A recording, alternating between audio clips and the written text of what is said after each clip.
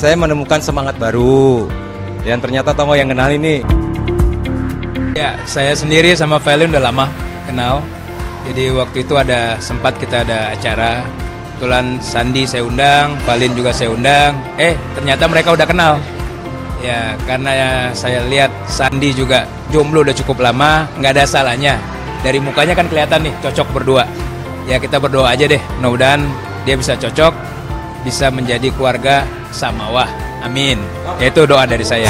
Niatnya ya jangan terlalu lama, apalagi ini kan setelah Ramadan, kita lagi udah Lebaran, ya udah, apalagi kalau nggak kita buat ijab kabul. Mudah-mudahan kalau mereka emang sudah cocok. Itu yang doa dari saya. 1, 2 aktif di bidang sosial, saya lihat punya kecocokan.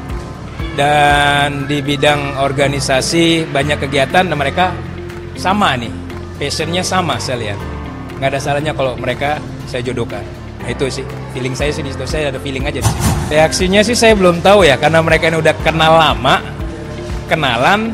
Pada saat selesai kenalan ya mungkin ada chemistry di antara mereka berdua, saya juga nggak tahu deh. Tapi ya mudah-mudahan aja kita lihat nanti ini ke depan seperti apa. Sandi sih jarang curhat ya kalau soal wanita ke saya.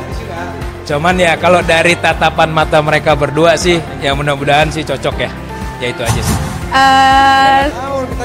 Masa dijodohin dikenalin, masa jodohin enggak lah, kenalan dulu.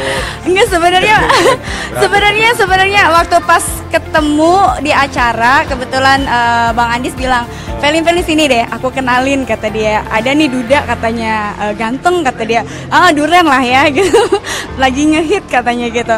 Emang siapa Bang? Udah sini diem aja. Pas aku kan nggak nyangka kalau itu sebenarnya Kak Sandi. Kebetulan pas beliaunya lagi makan menghadapnya kan sana kan. Terus ini nih, kenalin dulu ini, langsung pas, lah kok kenapa jadi dia gitu.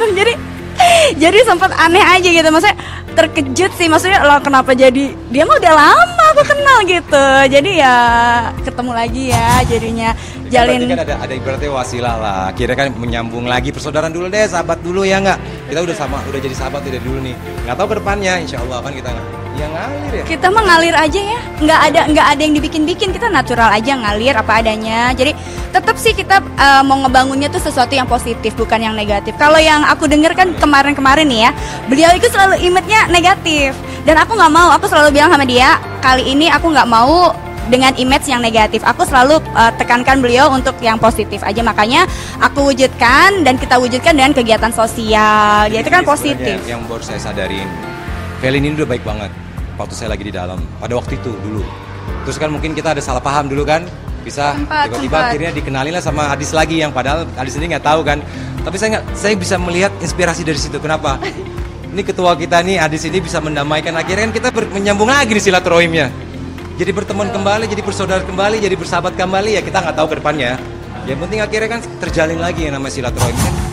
Kita lihat aja lah ya, aku nggak mau banyak ngomong soalnya takut kalau banyak mengumbar sesuatu tuh nanti takutnya ya gitulah. Aku pokoknya ngalir aja, kalau emang jodoh kita nggak akan tahu kapan dimanapun, pasti kalau emang sudah dijodohkan pasti ketemu juga gitu aja. Jadi kan rencana kita ini sekarang tanggal 2 insya Allah kan mau halal bihalal di Pekalongan. Betul. Sama Velline kita mau jalan ke sana, mau tabaruk juga, membicarakan yang namanya lintas ormas, lintas budaya, mengenai yang namanya itu tadi rahmatan lil alamin. Sarannya dari beliau supaya datang ke Jakarta bisa berbagi juga ilmu supaya kitanya punya inspirasi dan semangat. Insya Allah apapun itu yang baik buat Sandi dan Velline, saya dukung.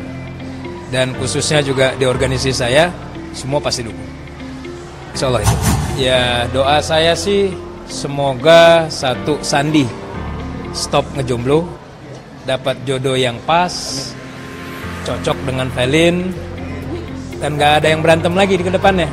Itu saya harapin, itu aja sih.